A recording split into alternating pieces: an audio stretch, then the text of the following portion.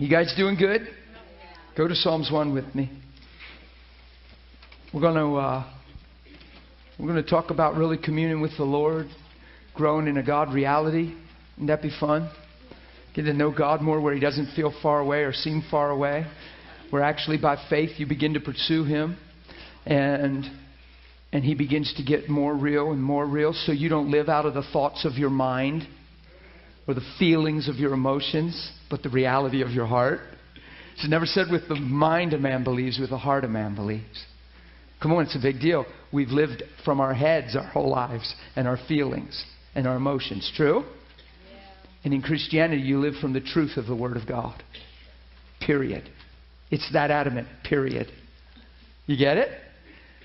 Till things get reconstructed, revamped, things just come alive. All of a sudden, it changes. You're changed. Communing with the Lord is a beautiful thing. It's probably not. We're probably told we should spend time with God, but a lot of times people don't even know what that really looks like. Or it just kind of, and some people might know, and it might feel like a refresher course this morning. If so, that's great. The gospel doesn't ever get old. It's never about a fresh word. It's always fresh. Amen? I could just stand up here and tell you how much God loves you every day, and we'd do well. Well, we'd do well if we believe it. Amen? So we're going to talk about communion with God. When I first got saved, I went to church a lot through my life. Who went to church a long time in this room that you went a long time and it was just the right thing to do, but God really wasn't close to your heart. He was kind of out there somewhere. Who has that experience in their lives? There's a lot of folks like that. I find that there's a lot of folks still like that in their lives. They're still looking for that God reality. So I want to talk about communion with the Lord, because when I got saved, the Spirit of God, okay. I shared my testimony when I got saved. It seemed very sovereign. It was full of grace. It was a divine experience. It was. But there was a response on my part when I got saved. And the main part that I see was a surrender of myself. Like God brought me to a place where I had this opportunity, privilege to die. To not want to live from my heart, in my heart, to not want to live the life that I was looking at that was called me right now. The motives of my heart, just a mess. I saw it for what it was. It wasn't a pretty picture. And in my heart, I was like, I don't ever want to live that again. And I took that want to this way in a heart cry. That's prayer. But I'm so serious that I don't want that. It wasn't a language. It wasn't, well, I don't want to live for me. Yes, I do. It was, I don't want that. Okay? One thing that you can find in communion with God when you start to pursue Him, your heart will get fine-tuned. I know people that didn't have the experience I had, where they kind of see themselves as they go, and things pop up, and then they start letting things go. Okay? But I promise you, if you'll start doing what we're going to talk about today, and I don't know if it'll go into tomorrow or what, but that process will happen. Okay? I don't believe you're in the school because you're not sincere. All that's required is sincerity of heart. It's not works that saves you, right? It's grace through faith. But sincerity of heart is a big deal. The pure in heart see God. Every one of you is the steward of your heart. You're the one that determines what you do from within. Are you following me with this? And as truth comes to our life, and even if we hear it as truth and have other desires, we have the privilege to begin to align ourselves to truth. It can feel like works, in a sense, if you're just trying to do what you know is right, but you want to do something else. I'm not talking about that. And today you'll see, talk about relationship with God. Taking the truth this way and allowing the truth to get bigger in your heart than these desires till they dissipate and truth's your reality. Where you're not biting your lip to live a Christian life. It becomes who you are. And you just wake up and your heart's constrained by Him, compelled by Him, whatever words you want to use. Are you following what I'm saying? And this is the beauty of communing with the Lord and becoming one with Him that way. Now, I I really do believe one reason that I shot up and grew fast, and people were asking if I was a pastor. I was only several weeks old in the Lord. It was funny. We were still joined at a public pool, and that year, because we used to take the kids there, they were little, and I got saved in the early summer, so we were already members, paid for a membership. So I would take the kids over to the pool. My wife and I were kind of on different tracks at that point, and so I was just over there with the kids. But I would get a crowd around me at my towel. It just would happen. It was crazy how it happened. I'm just a couple weeks old in the Lord.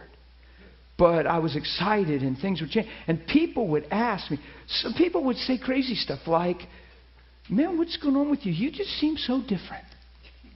And I'm like, really? What do you mean? Well, I don't know. You're smiling a lot. You just seem different. You look, I had lost 45 pounds in a matter of 6-7 weeks.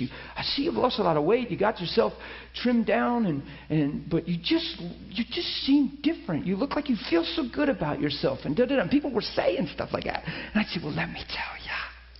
Well, then I would start pouring out my heart. Well, they would talk at the pool. They would talk to each other. Next thing you know, there's questions. And I'm just a couple weeks old in the Lord, and I would be getting questions like, what about this? And it was amazing how it seemed like I could answer. But I was feeding on the Word. I mean, I'm laying there on the towel. The kids are playing, and I'm reading my Bible and just, God. But just in a matter of weeks, I had a crowd around me at the poolside. Now, I believe a lot of that was because on June 9th, when I got saved, there was a grace and an understanding of my life. I saw it so clear. I literally died. Who knows who Catherine Coleman was? And she used to say, I can take you to the place where Catherine Coleman died. She used to make that comment. And I remember that. That sticks with me. I just remember that because I've watched a couple of tapes. Well, I could do the same thing, and I understand the importance of that. That's cool. Now, if you can't necessarily do that, there is a place for dying, whether it's, now I know along the way we get fine-tuned and groomed by God. I'm talking about those surrender. God, I'm yours. Yeah. Man, grow me, mature me, lead me, guide me. I'm yours. Let all that's in you be in me. I give you who I am. I would talk like that all the time to the Lord. So, and we'll get into this today. But that was one of the reasons that I know that I grew so fast, because I gave Him everything to work with, is what I'm saying. There wasn't a stumbling block. There wasn't well, I want you, but. Well, I want all of you except. It wasn't any awareness like that in my life. I wasn't holding on to any rights. I wasn't holding on to anything. I just said, my life is yours. You all follow me? That's the big deal. You can do that when you get alone with Him. Along the way, I remember God showing me things, and I remember laying on I laid down and I said, Lord, I just don't want anything to hinder knowing you, hinder the expression of who you are in my life, I just give myself to you. I know there's a way for you to just come into me even more and express yourself in more reality. I was seeking that. And I said, if there's any ways if there's any ways, you search me, you know, and bring it to my attention. But God, I just love you. I'm pursuing you. So I wouldn't introspect my life in a negative view. It was always upbeat and positive. You love me. You're doing an amazing work in my life. My life is yours. Now, I found along the way, if what I was saying wasn't the whole truth, God would illuminate a little thing. Or that day on the chair, I don't even share these two things because of the condemnation factor possible. He shared two little things the way I thought, and when He spoke them to me, I realized they were limiting. But if He'd have spoken to me 2 months before, I'd have thought, well, what's wrong with that? It's just a way of thinking, you know. And if you share some of that stuff premature, that was something I grew into. That was a year after I was saved. See, there is a sanctifying. There is a growing up into Him in all things. And it's like that mindset was there, and He never exposed it until I got to this certain point to where I could really hear it and see it for what it was. Then it wasn't a struggle. It wasn't a condemning factor. It was right on time. Do you see what I'm saying? Now, it didn't stop the grace of God, because the whole time my heart's pure, and there was an ignorance there. It wasn't willfulness. It was just a way that seemed right to a man. It was just something. It was just natural knowledge. And it was just... Isn't that amazing? So the Lord, I'm laying out on some chairs flat, talking to Him like that, and I just began to worship Him, and these two little thought patterns rose up in my heart. And it was God answering my prayer. And it's just awesome, because as soon as you see it, when you're in that place of surrender, you go, duh, Well, Lord, I think I don't reserve the right to that. I don't even want to. Thank you for showing me. And then all of a sudden I saw how Scripture changes the way we think. And then I apply that in prayer. You see what I mean? And that's how you change. So let's get into something here. I'm just laying a little groundwork of just the joy of growing in Him. I believe Holy Spirit wants to lead us into fellowship with God. He literally led me into my bedroom. That was where I went. He led me into my bedroom when I got saved and began to teach me communion with the Lord. I didn't have Christian relationships. I didn't have strong fellowship in a church. I just went to work and got saved. I hadn't gone to church for years. So I didn't have spiritual father. I didn't have mentors. I had the Bible. I had Holy Ghost, and I had a pure heart, a heart that's been changed. That's all I had. That was so more than enough. So I wasn't limited. Amen.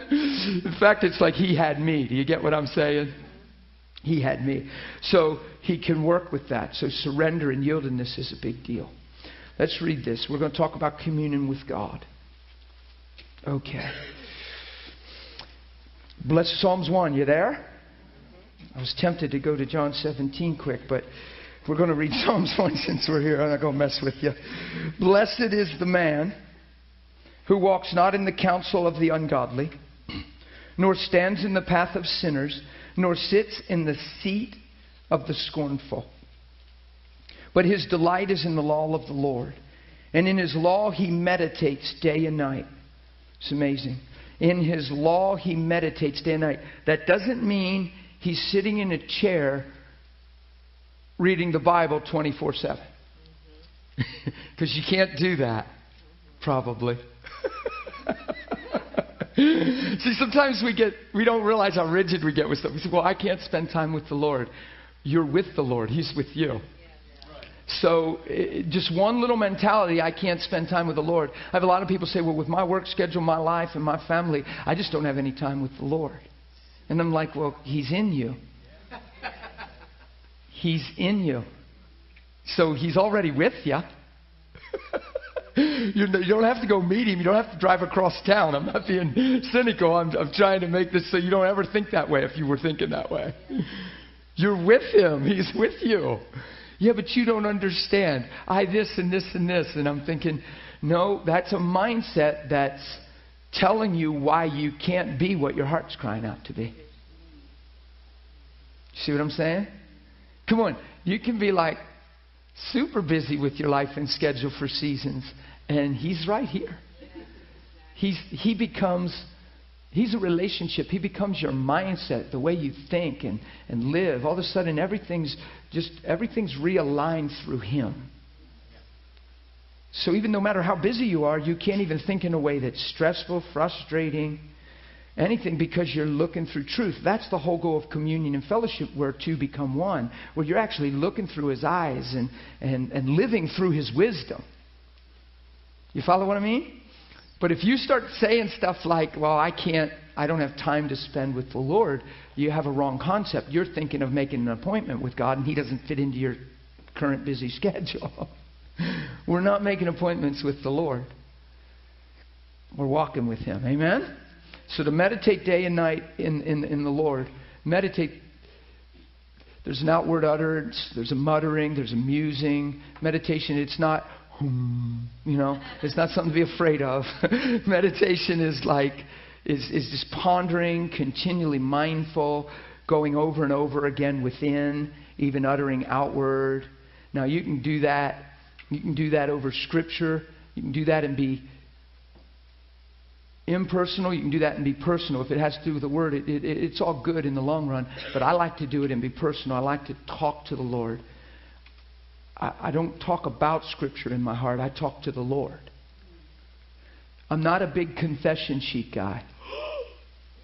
I'm just not. I've been around confession sheets and confession sheet mentalities, and people's ability to quote the Word takes the place of knowing God. And if their confession isn't coming to pass, there's all kinds of craziness, insecurity, condemnation, works. I'm not a big confession sheet guy. As much as the Word's anointed and the Word's powerful, I am not a fan. I'm personally not a fan. I'm not telling you there's anything that you can't get out of it. I'm personally not a fan of just taking the Scripture, walking the floor, and reading what it says. I take what it says and commune it with God. I feel like it puffs us up in knowledge, and it gets us to think that to quote the Word is to know the Word, and because we quoted it, something has to happen. And I see a lot of disappointment and hurt in the church, and I see a lot of people confused and troubled, and they say, well, I did this for 6 months, and I quoted the Scripture every day. Why haven't I seen the breakthrough? Well, you probably haven't even received the love of God and been sure He's with you and for you. You're just getting into works and you're using a principle to get a result, and it's very impersonal. I'm just not. And because I don't see it draw us closer to the knowledge of God. We know what His Word says. But sometimes knowing what His Word says can be your stumbling block because it's not your experience. It's not your reality. And now you're frustrated. There's this inner frustration. And then all you're seeking from then on is motivated by the frustration instead of His love. You're not even drawn to Him. Am I making sense? Or is this too challenging for you? Who knows? You hold fast the confession of your faith and all that good stuff. I understand where we get the concept from. What that means is you don't let your heart shift and turn, and you let the words of your mouth continue to come out of the belief of your heart, and don't let anything have that. It doesn't mean turn it into a robotic performance of quotation. Like, I don't even read my Bible to memorize it. I read it to know Him. These little motives mean everything. You can't rise above what motivates you. We pursue knowledge, and knowledge can puff you up, and you think to know is to grow. No, to know Him is to be transformed. That's why there's people frustrated out there, and they have so much knowledge. They've read so many books. They've got so much in here that actually it becomes a detriment because there's so much crisscrossing around that they can't even hear because all these other things have a voice now. And we've spent so much time filling ourselves with all this stuff instead of just being with Him. And I just don't want that in my life. Are you guys okay? Okay. So we want to meditate day and night. What I want to interpret that into in my own heart and encourage you to embrace this. And you don't have to grab everything I say, but just listen to my heart. That meditate day and night. What I want for me is I want that to be a continual consciousness of God, His Word, His ways, His nature. I want to grow up into Him to where 24/7 I'm thinking through Him. That's how I take that to mean. It doesn't mean I have to read my Bible all day, every day. But I'm thinking on His wavelength. Oh, that changes everything right there. His wavelength is mine. Okay? I'm taking my time here. Don't get impatient with me. This is the most exciting topic to me. Righteous consciousness we spent 2 weeks on, and the being free from sin is for the purpose that you're father, son, father, daughter, that you walk together in the cool of the day. The whole purpose is to reestablish you back to the beginning, to where you're in communion with God. Communion, union. There's such a deep word of intimacy in communion and co-union and communion with the Lord. I mean, it's intertwined. It's literally, you can find the word intercourse there. It's I'm in you and you're in me. Come on, that's like, and it's a spiritual thing. It's not a weird and flaky thing. It's like, whoa. So I want that. Boy, that sure beats just having a head knowledge of God. I want to lay on my bed and be able to commune with Him and have a knowing in my heart where His Spirit bears witness with my spirit that I'm His child. Oh, because see, then all those counterproductive thoughts, the way that seems right to man, the little negativities, the little things that try to etch away and demean and chip away at your identity have no voice now. You don't even hear them anymore. It gets to a point where if you would hear them, it would be like, whatever. Oh my goodness, you're kidding, right? So why speak? Serious, it stills the voice of the lie. Because you know that you know that you know. Now, the reason I've seen a lot of people live their Christian life like this is because of this thing we're talking about not being established, and Satan's still taking cheap shots, and they're still believing things that should be unbelievable. You follow me? See, we're believing things that should be unbelievable. And the things that we should believe, we think are unbelievable. See how twisted it gets? The things that are created to be normal, we fight with and think are unbelievable and too good to be true. You see how the perversion works? And the things that should be unbelievable about our lives are the things we struggle with and believe. It's called the fall of man, and God's getting us out of that. So we're going to meditate in His Word. Why His Word? Because His Word is truth. And truth makes you free. We're not looking... Thank God for manifestations of the Spirit. Thank God for certain things He does. I am so not against that. I am so not against the work. That would be ridiculous to be against that. And the ministrations of the Spirit. But God, thank you for the truth that makes me free. Here's what Matthew 8 says. It says, somewhere around 32, somewhere around there, it says, if you continue in my word, you're my disciple indeed. You will know the truth. It's a deeper word than just knowledge. You will know the truth. You experientially understand. Your heart comes alive. Your heart's quickened. You'll know from inside. You'll know the truth. And the truth, what? The truth make you free. It's the lights coming on. It's you being alone with God. You're reading your word, and we're going to get into this today. And all of a sudden it's like, oh, yeah.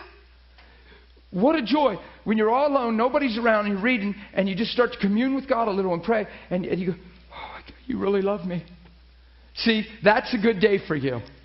When you really love me. You absolutely. Where it's not just the Christian thing to say. Where you're not just chugging along in the confession sheet, you love me. Or He loves me. He loves me. That's one reason I'm not big on confession sheets, because it's impersonal. You could be walking in a room with the Lord talking about Him instead of talking to Him. And I don't understand that. I don't understand walking saying I'm the head and not the tail, and not just communing with God and thanking Him. He's lifted me up out of the darkness, and He's put me in the kingdom of the Son of His love, and thank you for the power of your Spirit in me, and communing with God rather than quoting a truth. Is it the truth? Yes, but I want it mine. You know? So, let me just keep reading this for right now. But His delight is in the law of the Lord, and His law He meditates day and night. Well, that's because it's the truth. So we're going to continue in not how we feel, not what's tearing us down, not what seems so apparently true that's opposite of the Word. But yeah, but brother, but look at this, but how come, but why? Oh, you know what we do? And we look at face value evidence that's against truth, and we talk ourselves out of what this book says because of either how we feel, what's happening, and how we're defining that. You can't give that thing power. That's natural knowledge. It's human wisdom, and it eats our lunch all the time if we're not careful. It's the way that seems right to a man. Yeah, but Jenny, do you have something? Yeah. Can I need a mic. I don't know if BJ's around or... Sure, you can repeat it. Okay, I'll just repeat it. The word meditation, usually taught music, means to put it into practice.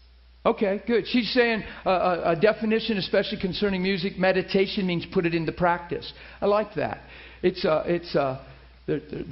a musing, a meditating, a pondering over again. It's just, So it's not just reading your Bible to get the chapter, and it's not a devotion time. You're not saying, whoa, read Matthew 7. Praise God, I can go to work now. Hey, did you read your Bible? Oh, I read my Bible today, Matthew 7. We're not trying to accomplish that. There's times that days go by where, and this has happened for years, where I don't read a whole lot of the Bible. God's speaking something to me through something that might be 4 sentences. And I'm just hung up there. I can't go anywhere else because it's becoming alive in me. Do you see what I'm saying? That's why Holy Spirit, years ago, you've probably heard this, He told me to read, this was a long time ago. This was like 14, 15 years ago. He said, read Philippians 2 and don't read anywhere else till I tell you.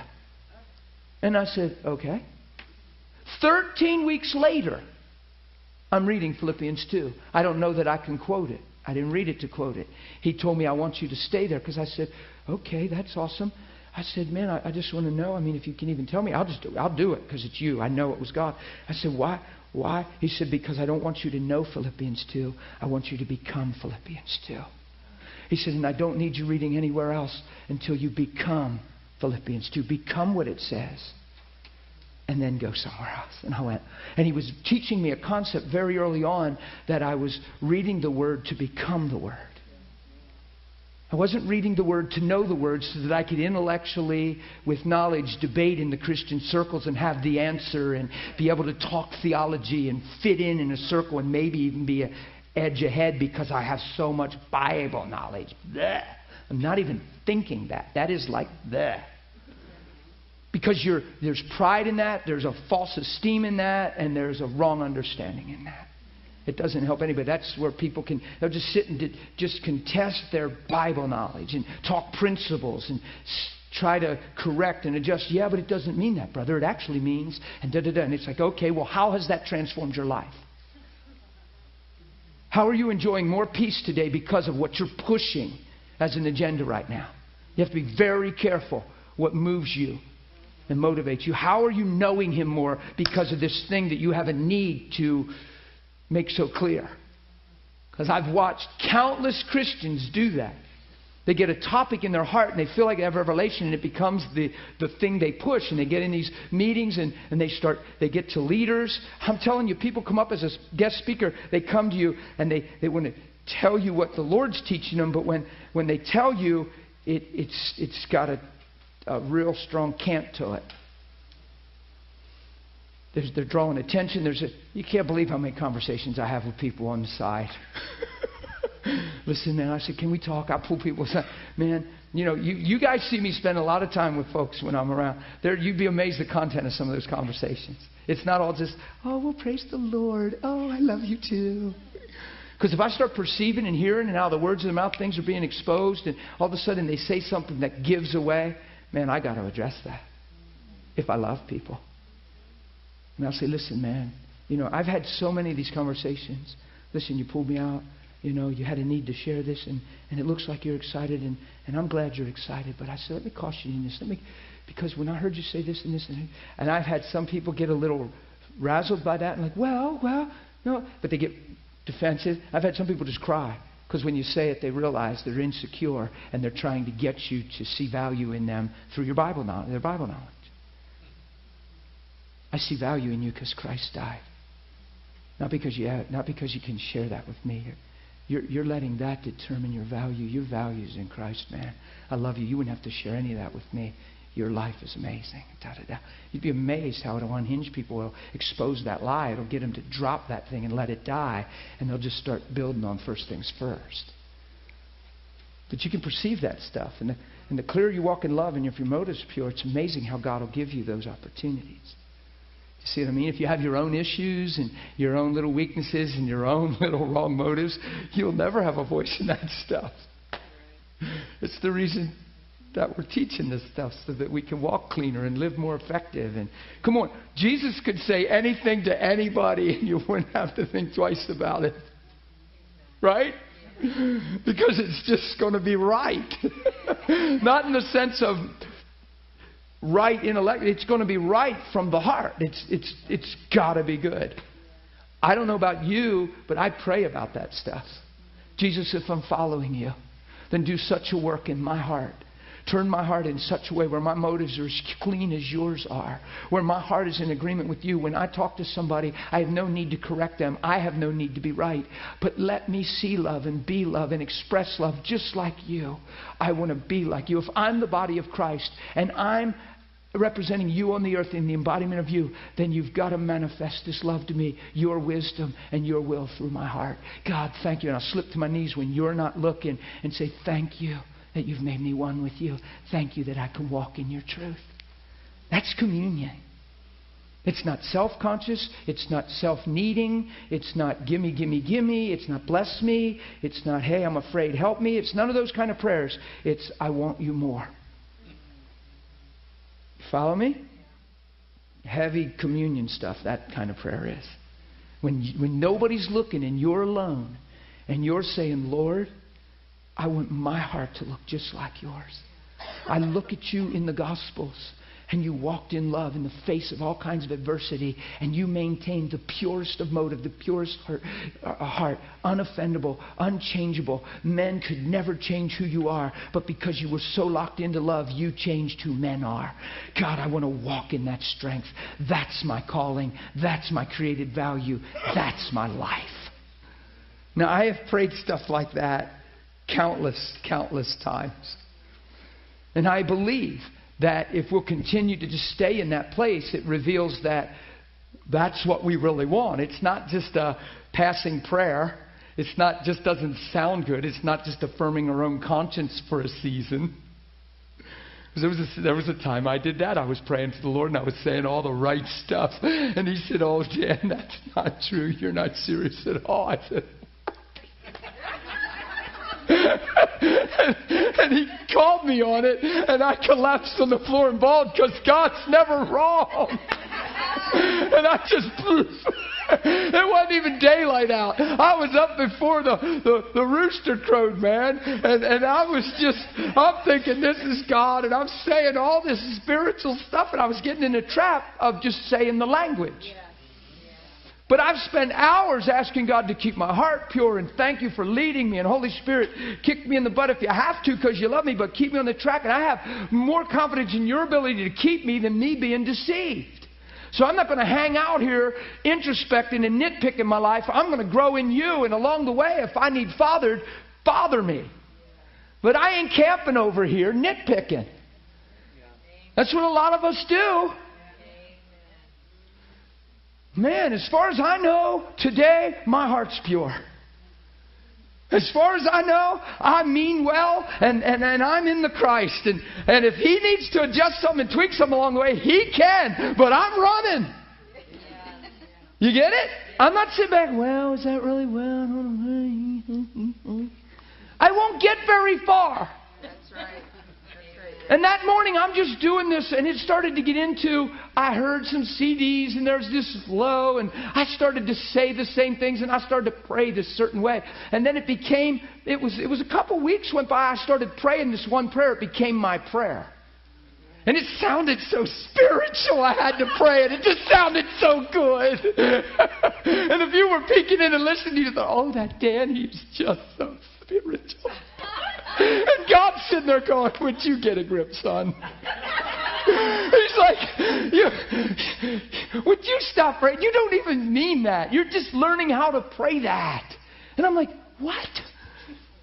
And he instantly shared. And I said, oh, you want that relationship with the Lord. I'm sharing some of these as little, not like teasers, if you will, in a healthy way, to just the benefit of communing. Because if He doesn't intervene and speak that at that point through what we've already built and established and I've already given Him permission to, where do I go from there if I don't hear His voice at that moment? You turn into religious. You could get in. Where does that end? Where does that lead you? If He doesn't speak. We'll talk. In His law He meditates. Now look at the benefit of becoming a product of truth, where your mind and your heart and your life is lined up to how God thinks and who God is. It's amazing. He shall be like a tree. Do you hear a promise in that? He what? He shall be. Oh, He shall be. It doesn't say you might be one that springs up like a tree. He says you shall be. This is a good promise. Has incentive to it, doesn't it? It's like, whoa, this is taking me somewhere. Actually, knowing God is the incentive, but this is the fruit of knowing God. You see what I'm saying? So there's a big benefit in knowing Him. He shall be like a what? A tree planted by the rivers of water. Now look, that brings forth fruit in its season. So you're not going to be barren, and you're not going to be unable to produce. You're going to be ready. You're going to have the goods. There's the capacity to love in your heart, to have compassion. Patience is on you because you've become love. There's all the fruit of the Spirit is just all over your life. And you're not trying to apply a sermon to be a faithful Christian. You've become like a son. There's a difference. You get it? You bring forth fruit in your season. Your leaf shall not what? Wither. That's amazing. Now, who's going to make that happen? That's called the grace of God. It's not just because you're super Christian. It's because you're communing with the Lord. His grace is on your life. And this is the one that's amazing. And whatever He does shall. Sometimes we think that word prosper has kind of been contaminated a little in a sense when we hear it. Whatever He does shall prosper. That means if I sincerely love somebody and sow seed of truth into their life, it's going to manifest, bear fruit, and increase. If I'm sincere. There's a place where love's going to have its effect in every aspect of my life. Whatever I do is prospering. Nothing's in vain. Nothing's a waste of time. I can be in a conversation and it could seem like somebody's not getting it again and again and again. And then they call me back. Same topic again and again. I've done this for years. And they'll call me 10 times in a week. And it's just the same. And I actually have other phone calls. I've got a life to live, even personal with family. And I have ministry and travel. And you'd be amazed what I do behind the scenes with that stuff. Because whatever I do will prosper. People aren't throwaways. I have time for that. I just know that if they don't get out of that thinking, they're going nowhere. If I can take whatever time it takes to get something in them, whatever I do will prosper. That's why I have time for people and don't get tired doing it, because they're not a wearisome burden to me.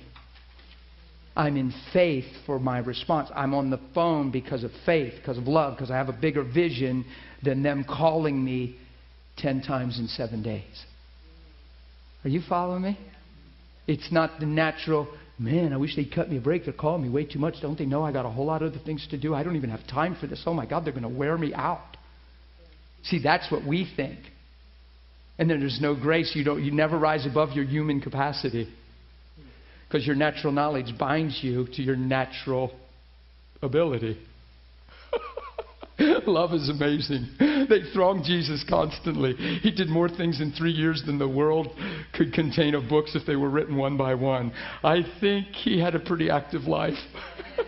There was nights He stayed up all night and just communed with God and then ministered all day long the next day.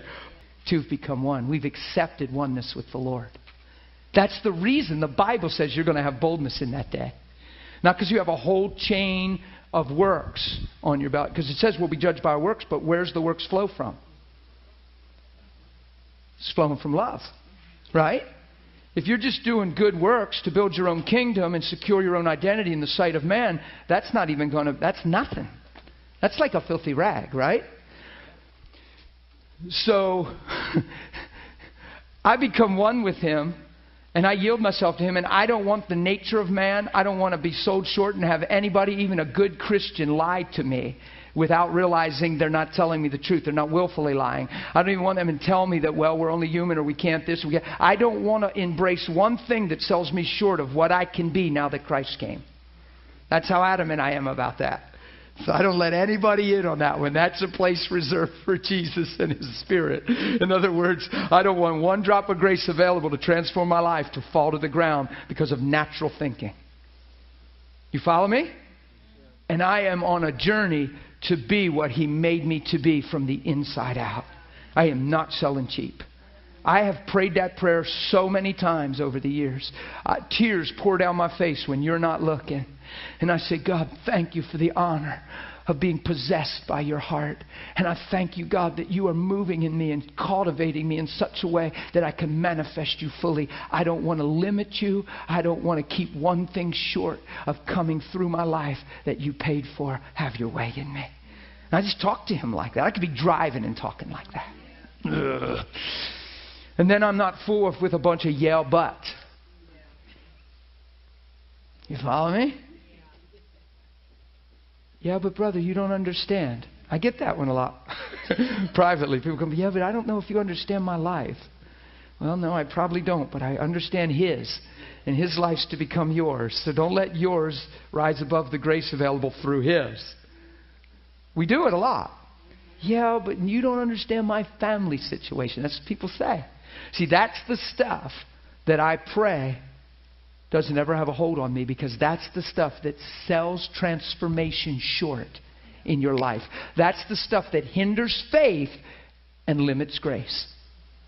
We don't understand that spiritual process a lot of times, and we're real quick to just write off the cup, just boom, blah, blah, blah, blah. Yeah, but. And there's no depth to what we're saying. There's no validity. There's no spiritual truth. It's just natural wisdom. And it'll make sense in some circles or a lot of circles, but it doesn't make sense to heaven. You get it? If it doesn't make sense to heaven, I don't want it in my language. You all follow me? Yeah. So the Lord knows the way of the righteous, the way of the ungodly perish. So He knows the way of the righteous. So God does know your heart. He knows the motive of your heart. But meditating in the Word day and night. We're going to talk about it today, maybe a little tomorrow. I want to go to John 17 quick. And I just want to set a little precedence here. Probably teach a little different than I usually do in the sense of I just want you to see a little bit of foundation here of just some Scripture that empowers what we're even talking about today. Okay? Jesus spoke these words, lifted up His eyes to heaven and said, Father, the hour has come. I love this. Listen to this motive. Like, glorify your Son so the world's impressed with me and I can rock everybody and everybody esteems me and honors me and takes my picture and thinks I'm amazing. No! Glorify your Son so your Son may glorify you. The reason I want who you are and what you have for me isn't so that I'm blessed and my day is rosy and fuzzy. It's so that men know who you are because of my life. Come on. That's called pure. Or you're going to be driven even in Christ thoughts and Christ prayers to a self-centered motive. It's just me. You have to be very careful you don't get trapped in a me, myself, and I mentality in any area of your life. I promise you. You don't want an ounce of feeling sorry for yourself. I'm telling you, we butter each other up on that stuff. We empower that stuff. We feel it's insensitive to not be so sensitive. But if you're empowering, feeling sorry for yourself, somebody's sorry for themselves, that's not love. That's enablement in a wrong way. There's a place to wrap your arm around somebody and feel for them, but to empower them to continue to feel sorry for themselves, you got to pull them way off of that. Yeah. That's the end of the road. Feeling sorry for yourself is a zero. It is. It's the biggest lie of all because it says you're not dead and you're not alive unto God. You're alive unto yourself and you need God to keep you going. And it's a big suggestion there when you feel sorry for yourself. Well, it just feels like the whole world's against me. Oh, honey. No, I try to imply truth there as I feel compassion. I can feel compassion for you, but I am not going to stroke that lie in the process. That's not in the blanket cuddled up with you. That gets out in the cold. You stay in the blanket. I'll keep you cuddled, but we're going to put the lie out in the cold. That's not going to get rocked with the baby. You following me? Well, that's a good analogy. Write that one down. Randy, keep that on tape. I might preach that someday. That's just good. Do you see what I'm saying? You got to separate that stuff. Because that lie is what's empowering the mentality and the disposition and all the fruit attached. Feeling sorry for yourself is the biggest lie on the planet. What do you mean the whole world's against you? If God be for me, who can be against me? The Lord is my helper. Hebrews 13:5. What shall I fear? What can man do to me? There's a truth there. Come on, they're not Sunday, hallelujah, amen scriptures to get the atmosphere pumped and then all go home and live some other way. The Lord is my helper. What shall I fear? What could man ever do to me now? Because my perspective's changed. I'm called to man. Man's not called to me. It's not what man can do for me. It's how I can love.